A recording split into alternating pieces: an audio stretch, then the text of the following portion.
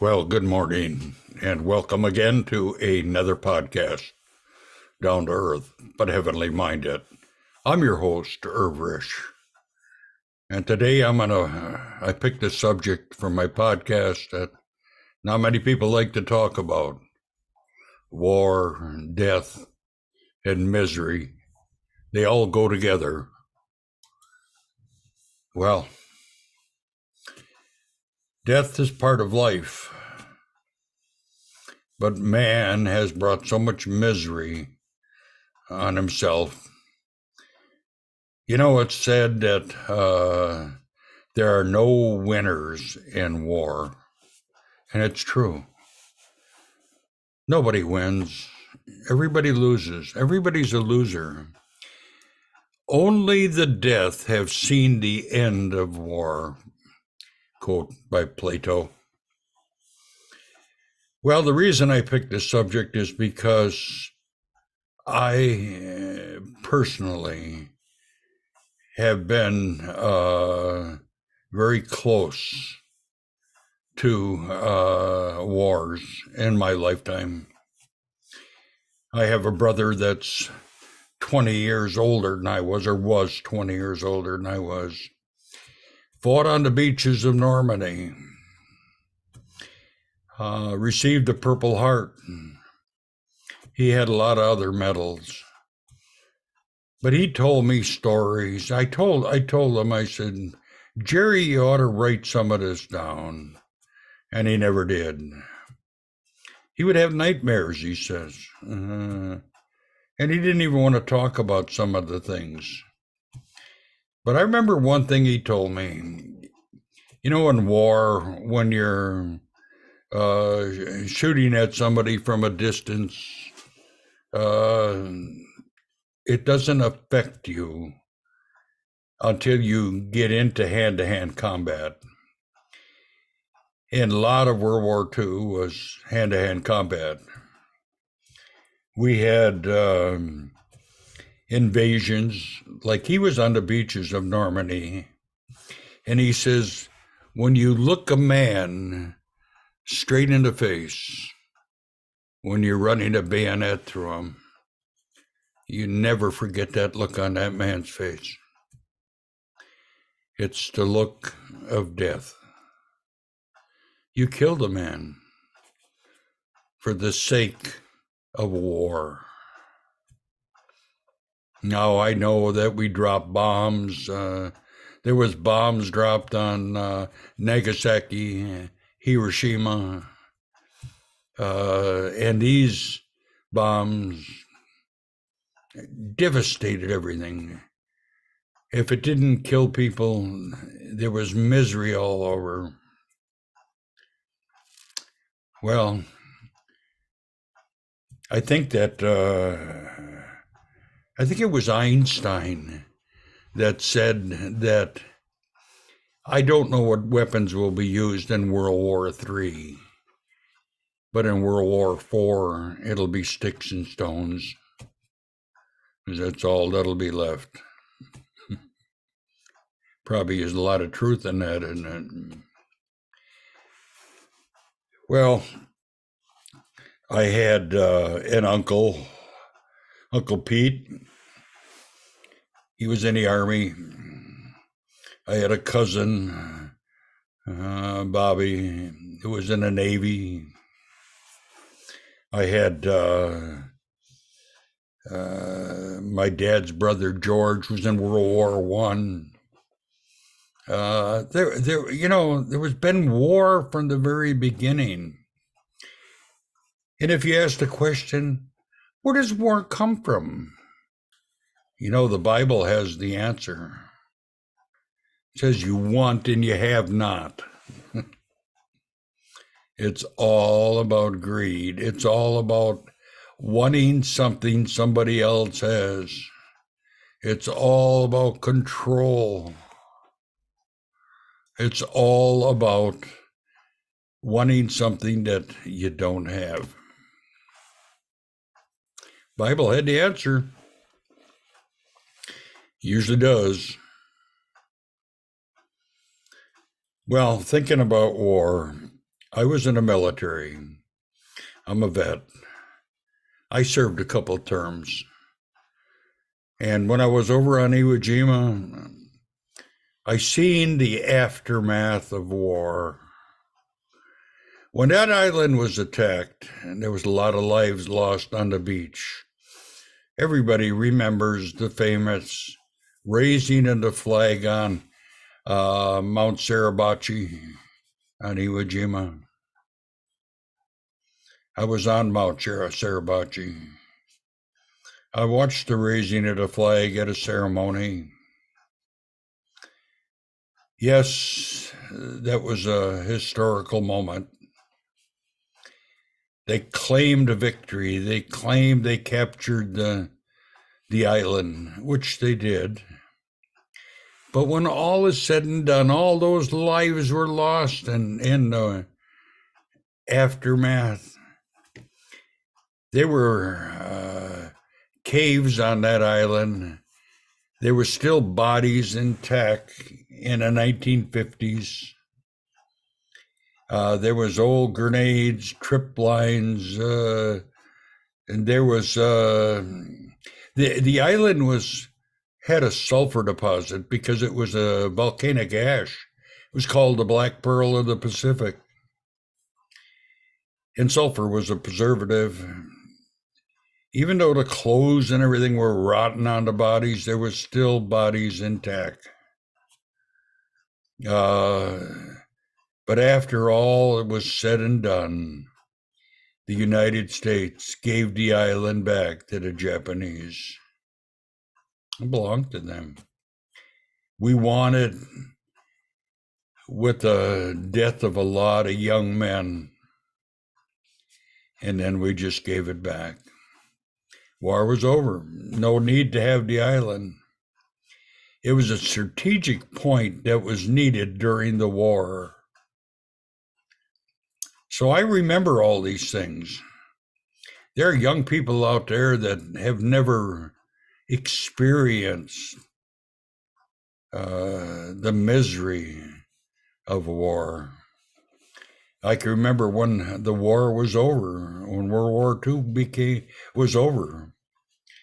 I remember seeing pictures of my brother. In fact, I probably still got them. My brother, arm in arm with a sailor over in France. D-Day. The Germans had given up, and we won the war. Like I said, there's no winners in war. If you had to ask all those that have given their lives in war, they would tell you it's not worth it. Only the dead have seen the end of war.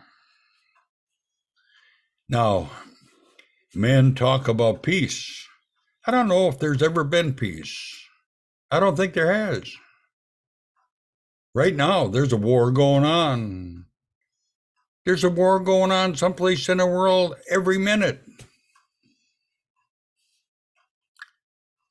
Well, the only time man is ever going to see peace is when the Prince of Peace comes and sets up his kingdom, and it's run according to God's way, not man's way. Yes, there will be justice. God is a just God. And someday, people will have to answer for the deeds they've done in the body. Now, is it right for a Christian to go to war? There are those that say no. There's those that say, well, you gotta serve your country that you're in. I don't care how you look at it. They're all wrong. War is wrong. Man should never have a right to kill another man. We are made in the image of God. And how can we kill another person who's made in the image of God? Well, we could have a debate right now on capital punishment. Is it right for capital punishment? God gave the government for our benefit, and we are to punish those who have broken the laws of the land. Now, is there true justice anymore? I'd say no. Right now, whereas we're getting towards the end times, we're looking at the world where we look at good as bad and bad as good. Totally the opposite. Totally the opposite. I kind of got a runny nose today. Yes, the world is all mixed up. The world is all upside down. People fight for wealth.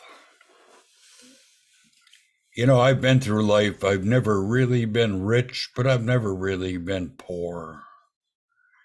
Oh, yeah, I've lived in poverty. I'm like the Apostle Paul. I lived with plenty, and I learned to live without. God has always taken care of me. Tells me not to be anxious. You know, God will feed the birds of the air, takes care of me. I don't need another man's wealth. I don't need power. I don't need any of this. Once you have the Lord Jesus Christ, that's all you need. I'm content, and I will be until the day He takes me home. There'll always be wars. There'll always be death. There'll always be misery, sickness. This is all part of the curse. And I believe war actually is all part of the curse. It's because of the fall of man. Well, that's kind of my take on war, death, and misery. Subject that nobody wants to talk about, but it's there. It's in the world. It's been in the world forever, since the beginning of time. But someday, the Prince of Peace will come, and we will have true peace in the world. But even that'll only last for 1,000 years. Then the devil, who has deceived man right from the very beginning, will be let loose out of his dungeon in the bottomless pit, and he will deceive the world again. And then there'll be the final battle, the battle of Armageddon, the battle of battles. Well, I know how everything ends. I read the book, and I looked at the end of the book. I hope you pick up the Bible also and read it. And not only read the end, but read God's perfect plan from beginning to end. The Lord said, I am the Alpha and the Omega. I am the beginning and the end. God knew what was going to happen from the very beginning. And yet, He created man in His image, even though He knew men were going to fall, and that this was going to bring all this death and misery on us. God allows things to happen to teach us. Without God, we cannot run our lives and not run them the way God wants us to run them. There was only one perfect human being, and that was the Lord Jesus Christ. He turned the other cheek. And when they crucified him, you know what his words were? Father, forgive them, for they know not what they do. Wow. Beautiful words. Christ will forgive you. Think for a moment of the thief on the cross. He railed at the Lord before this happened, him and the other thief. But then he had a change of heart. He kept looking at Christ as they hung on a cross. And he looked at the other thief and he says, you know, we're paying for what we've done, but this man has done nothing wrong. He looked at the Lord and he said, Lord, remember me when you come into your kingdom. The Lord looked back at this thief on the cross and he said, today you will be with me in paradise. I'm going to ask you, the moment you die, will you be with the Lord in paradise? The thief on the cross is, and it didn't depend on his baptism or what church he went to or if he helped little old ladies across the street. His faith was in the person and the work of Jesus Christ. Plain and simple, folks. I hope you understand it. I know I do. And someday I'm going to be with him. So remember, we live in a world that's full of death, misery, wars, all these terrible things going on, and things are getting worse. In fact, there was one time in history where it said that God was grieved in his heart that he had even created man because there was so much evil and wickedness. And he was going to destroy the whole world. And then I come to my favorite verse in the Bible.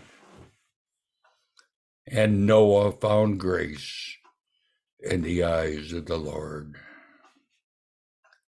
And I tell you, Irv found grace in the eyes of the Lord. And if you have not found grace, you better be on your knees asking God for his grace. Well, gotta go. Bye for now. Thanks for listening to my podcast. I do try to keep them short and to the point, but I kind of go off in left field. Bye for now. God bless.